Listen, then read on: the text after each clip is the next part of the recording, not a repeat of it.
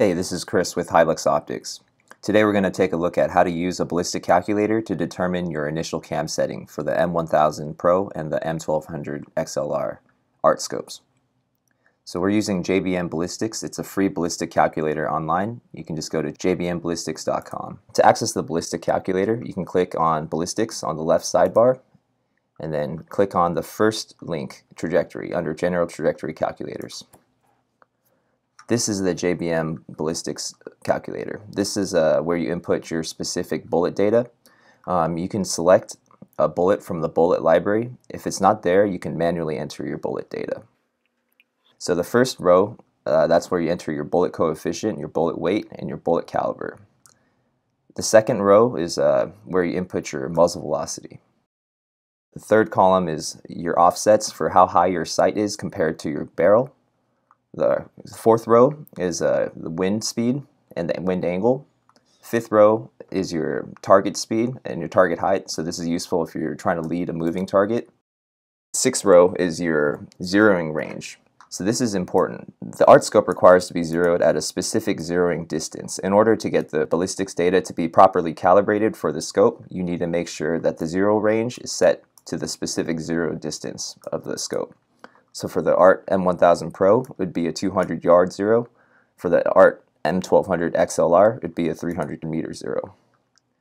The next row is atmospheric conditions, so we're just going to leave it at standard atmospheric pressure and temperature, and we'll leave the altitude at 0. The last row on the bottom has some specific settings for the calculator. We're just going to leave them as is. We want our distances to be in yards, so I'm going to leave this unchecked. For our example, we're going to be shooting a 55 grain M193 5.56 NATO round out of AR-15 SBR with an 11.5 inch barrel. So we're actually going to be shooting the Federal XM193, and I've looked up those the ballistic data. So our ballistic coefficient is 0.246 using the G1 drag coefficient.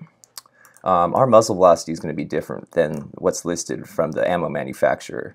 Because we're shooting out of an AR-15 SBR with an 11.5 inch barrel, we've actually chronoed the muzzle velocity to be around 2850. So we're going to use 2850 for the muzzle velocity instead of what's listed on the ammo from the ammo manufacturer. So taking that into account, our BC is 0.246. Our bullet weight is 55 grains. Our caliber is 223, but the actual size is 224. Muzzle velocity is 2850 feet per second. Our sight is roughly 3 inches above the muzzle. This is for the M1000 Pro. We'll leave the wind speed and the target speed, all that, at the default settings. Not too concerned with this at this time. Zeroing distance is going to be 200 yards, and let's just leave our range increment at 25 yards. We'll keep the pressure and atmospheric pressure at the standard, 0 feet for the altitude, and ranges in yards. When you're done, press calculate.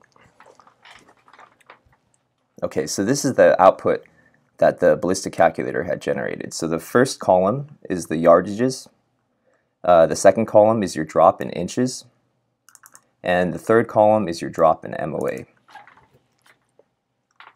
This is the output that JBM Ballistics returns after you enter your bullet data. So it shows that we're shooting the 55 grain 223, that's coming out at 2850 feet per second.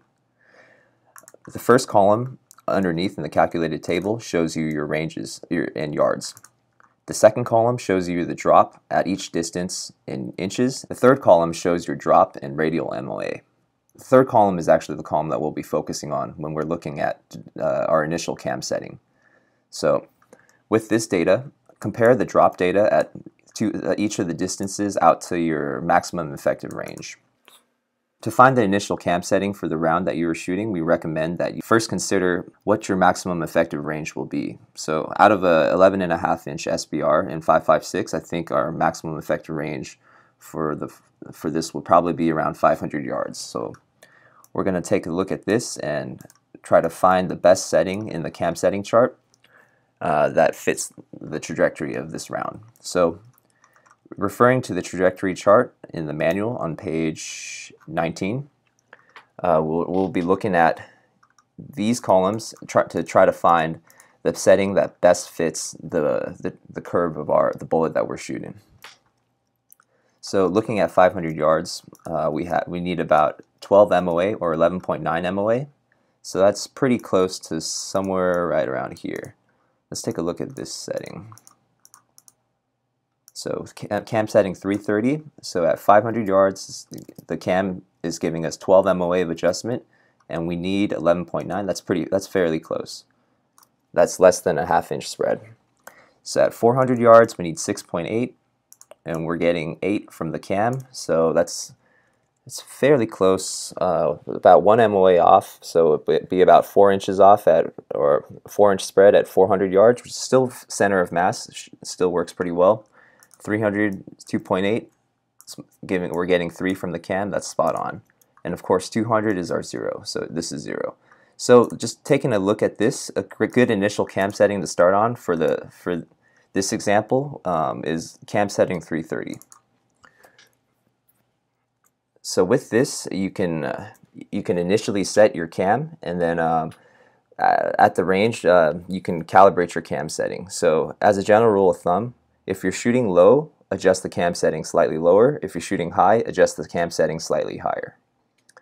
For more information on the art scopes, you can go to www.hiluxoptics.com and subscribe to our YouTube channel for more videos like this in the future.